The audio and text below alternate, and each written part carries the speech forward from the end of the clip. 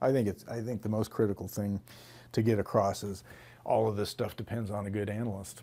And if you don't have that, the model's not going to think for you. It's just a bunch of zeros and ones. We're always under time constraints and computing constraints. There's always constraints on something. Fire is an uncertain business. You don't have all the information you'd like, and you don't have all the time in the world to make. You have to do what you can in the time frame given with the questions that are posed. And this is where the analyst comes in.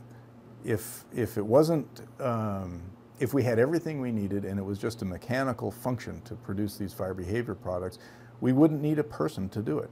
So if you only have time to do 100 simulations, but you're asked a question that is beyond that, then it's incumbent upon the analyst to interpret the output and give a personal insight into what the limitations of that simulation were.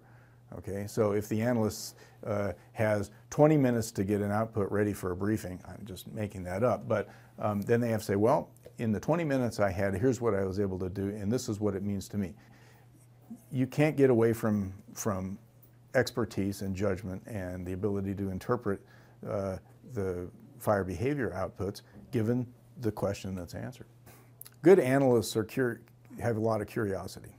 They care about why things are happening, and they care about representing those processes and understanding it.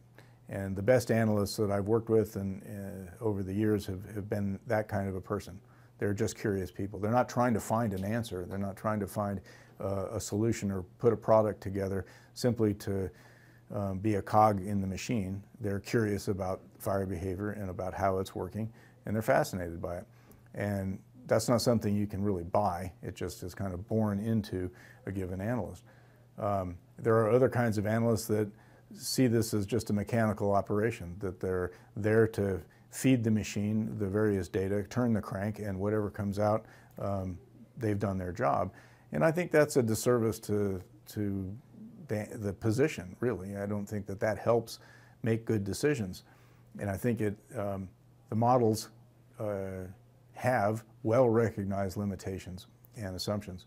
But a good analyst can use those and still make very good quality informed analysis, make that available, and help make good decisions.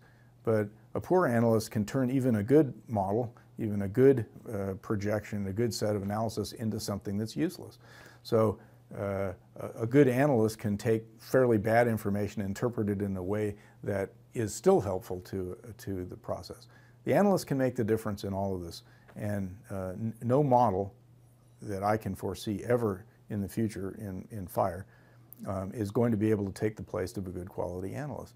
No matter how much physics we throw at this problem, the uncertainty about where the fire is, what the weather's doing at every place along the line, what the fuels are everywhere, all of those uncertainties, even where the fire is, are going to have a strong, huge influence on the fire behavior modeling that comes out of it. Without an analyst there to understand how that works and to interpret that for a decision maker, we're going to get very poor results. What you have to study, figure out what it's seeing and represent what is the fire seeing and how is it responding to the various factors in reality, and then can you replicate that for the right reasons with the model? Can you get pretty close to it? If you're not getting the right answer for the right reason, then I don't care how pretty your output is. And just a little bit of history, but in the old days when modeling was difficult, computers were slow and data were hard to come by, the analysts that volunteered to be analysts in this area were driven by their internal motivation and curiosity to produce good analyses, and so they were willing and committed enough to this just by their nature to go through the rigors of gathering data and formatting all these data and feeding a model and waiting patiently for the thing to finish and going through all that. And so we had, and we still have, I'm not saying we don't have good analysts, but by the nature of that process, by as difficult as it was, people who didn't have the heart for it and didn't have the interest in it, didn't self-select to do it. And so we ended up having a very good cadre of analysts that were willing to do that. Well, as progress is, we decided to try to make these systems more powerful by making the data more accessible. Right? Landfire came along, we had data everywhere. You didn't have to have a CD and know the person with the CD for the particular forest that you were dealing with.